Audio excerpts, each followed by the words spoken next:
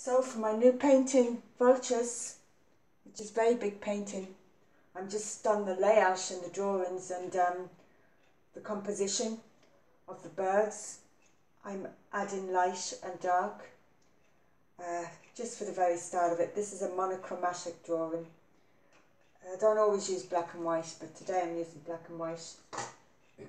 Just adding the last bits of where I want the dark to be and the light. I've already done where I think the wings. These will all be phased out. I'll be throwing light on and I'll be glazing over and doing stuff. But I just want to give a very basic opinion and smash the place up at the same time. So how about that? Painting's just fallen on my easel. So stop the video.